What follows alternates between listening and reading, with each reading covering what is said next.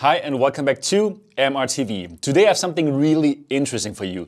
This is my Rift S, and as you can tell, it looks a bit different than your Rift S. And the reason for this is that my Rift S can read my mind, and with my mind I can control things in VR. Impossible? No. This is Looxid Link, and check this out. This is actually measuring my brain waves while I'm using the headset. And with this information, I can control things in VR with my mind. In this video, we're going to unbox the device and I'm going to show you how to install it onto the Rift S. And then in a subsequent video, I'm going to show you software, I'm going to show you examples for this. And all of this goodness is coming up.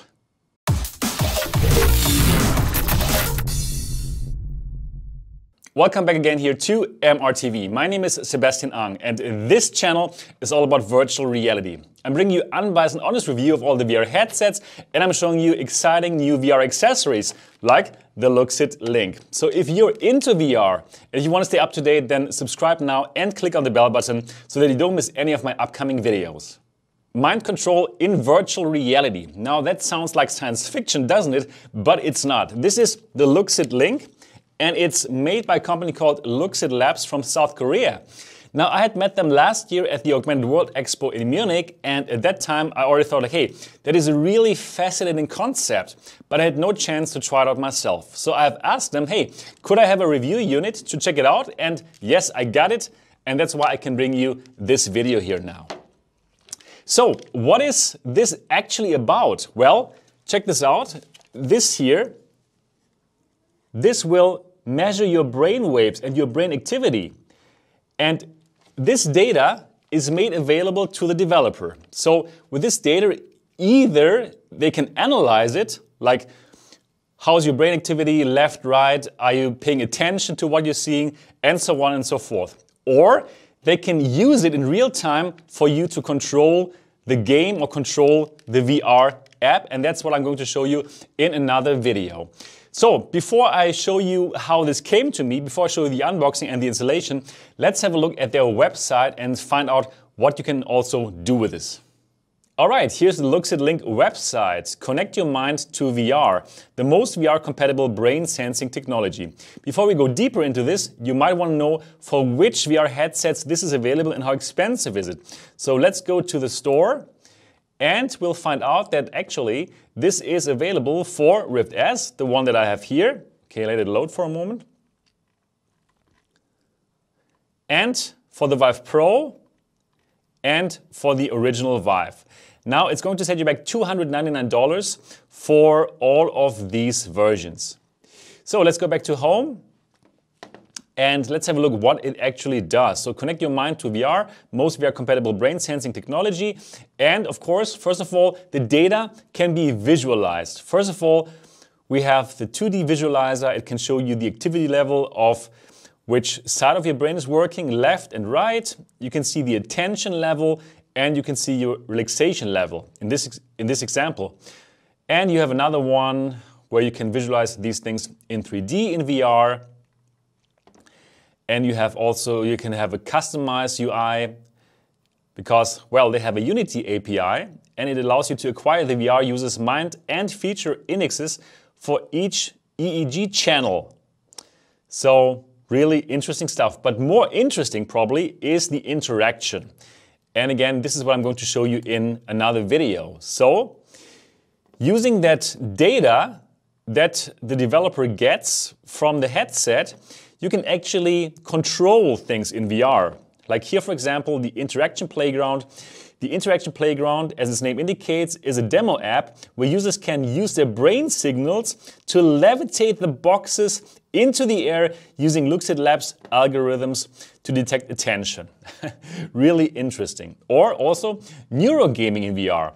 You can implement a neurogaming interface in a variety of superpower and FPS games using Looxid Link's Unity API, which provides VR users real-time and mind indexes. All right, very cool. Neurofeedback therapy and, well, another thing that you can do, of course, analyze. So you can analyze how the user is feeling when he looks at a car, for example. And I believe this is really interesting for, of course, healthcare and also for research. Anyways, you can have a look at yourself on the website looxidlabs.com. I'm going to put a link down in the description of this video. But now let me show you how this came to me and let me show you how I installed it onto the Rift S. And that is the box that the Looxid Link comes in, and it says, meet the most VR compatible brain sensing technology.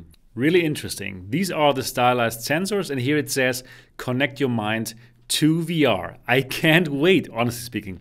This is the version for the Rift S, and there's also a version for the Vive and the Vive Pro. So let's open this up and have a look inside the box. One more thing to do here, and here we go. Here it is. This here, what you see here, is the Looxid core. This little piece is the actual interface. This is what the sensors will be connected to, and this will also connect to your computer using a USB connection. So let's have a look at the interfaces that this device has. First of all, what we can see here, this is on and off, the on and off switch. There's also a little LED to show us if it's on or not. And then on the other side, we have the micro USB jack. And then there's another interface, a magnetic interface that I'm going to show you later. Right, so this is the main device actually, Looxid Core.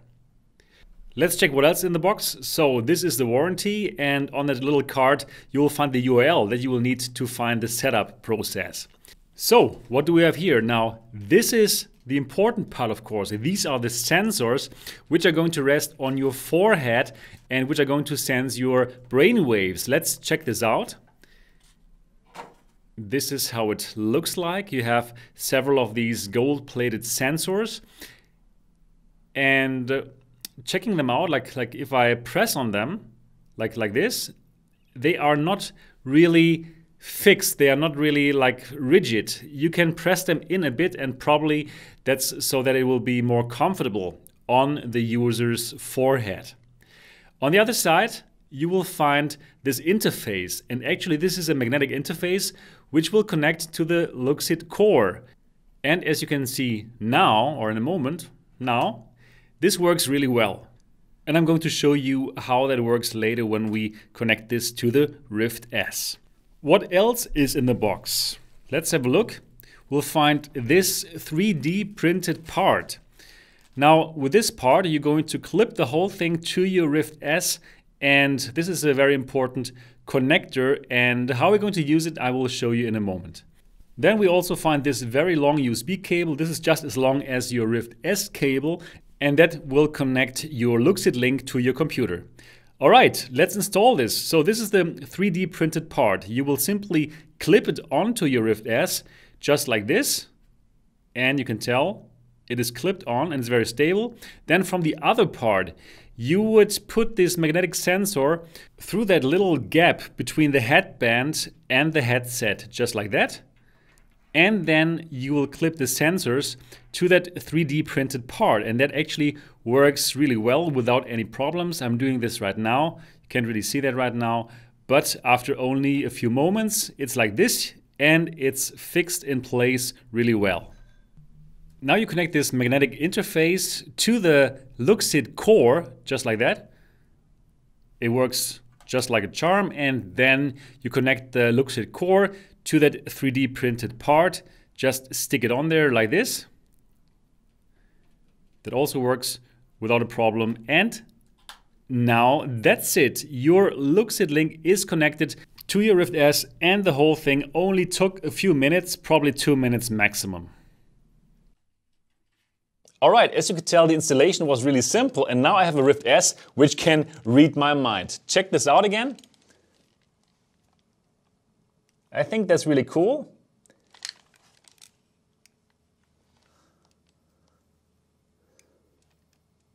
And as in all my unboxings, I'm also going to do a face-on with this now. And I want to know, how does it feel? Is it like very distracting? Is it very different from the normal comfort of the Rift S? I'm going to show you now.